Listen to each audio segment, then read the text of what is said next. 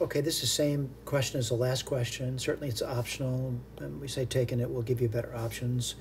They still give you the same thing over here. They ask for this, but now they say use logarithms to do it. So let's go through that. And looking at it, I got 12. X minus 1 over x is equal to 3.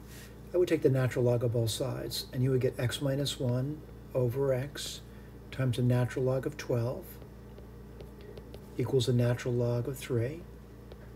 We'd probably multiply both sides by x and distribute the x minus 1 across the ln 12. So you get x ln 12 minus ln 12 equals x ln 3.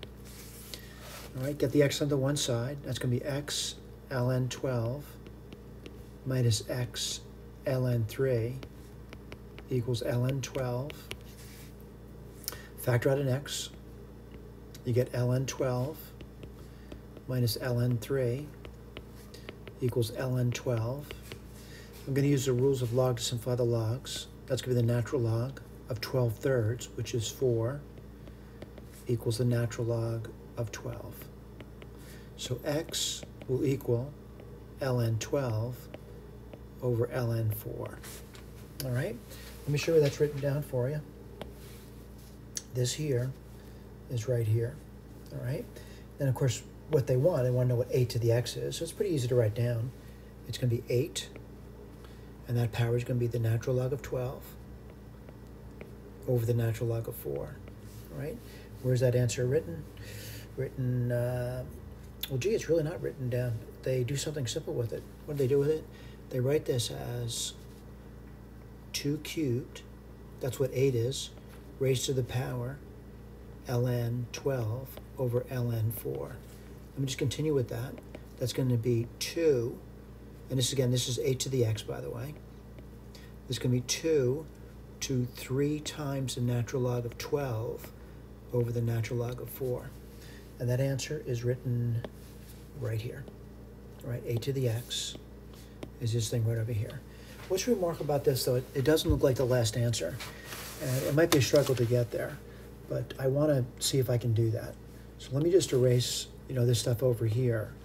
And I kind of want to remind you what the last answer looked like. It did not look like that. There was no logs in it. So let's review what that last answer looked like.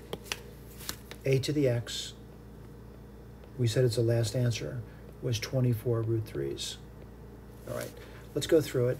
The first thing I want to do is just take a look at the exponent, which is 3 natural log of 12 over the natural log of 4. All right? And that's going to be written as natural log of 12 cubed over the natural log of 4. I'm going to use a base change formula to take those natural logs and rewrite them. So let me just remind you that the natural log of x, let's say it equals y. You could rewrite this by saying, x equals e to the y. And since I'm in base 2, I'm going to take a base 2 formula change. So I'm going to say log, I'm going to say log base 2. I did it again. Log base 2 of x would equal log base 2 of e to the y. The y comes down. So log base 2 of x over log base 2 of e would equal y. So I'm going to rewrite those two logs now that were natural in terms of base e now. So let's do that. What's that going to be? Let's do the top first. That's going to be log base 2, 12 cubed, over log base 2 of e. What goes on bottom? Log base 2 of 4 over log base 2 of e. Well, what's nice about this, it really kind of simplifies nicely. All right, so I just reminded you of the base change formula. We just did that, and I'm going to simplify that. All right, let me go through the simplification now. So 3 natural log of 12 over the natural log of 4 is identical to, now, I'm simplifying this. I notice the log base 2 of e drops out. I'm left off at log base 2 of 12 over log base 2, 4. Well, this simplifies further. Let's keep writing it. So what do you get over here? Log base 2 of 12. And the bottom is, log base 2 of 4 is just 2. So let me keep rewriting it. This is going to be 1/2 log base 2 of 12, which is going to be, let's see. I'm sorry, that's 12 cubed. I'm sorry about that. I forgot to put that cube down over there. This is going to be log base 2 of 12.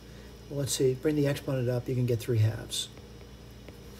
All right, so I got something pretty simple now. And what do I know? I know that this really complicated log exponent, and let me just remind you, this complicated log exponent here turned out to be really simple. It turned out to be this expression over here, all right?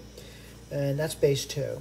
So what I'm gonna do is go back to what I want, and 8 to the x, it was 2 raised to that crazy looking number. That crazy looking number turned out to be this. And what's nice about this is it really turned out quite simple. That 2 raised to log base 2 of the argument 12 to 3/2 is just 12 to the 3/2. And what's that mean? 12 root 12. And the root of 12 is actually 2 root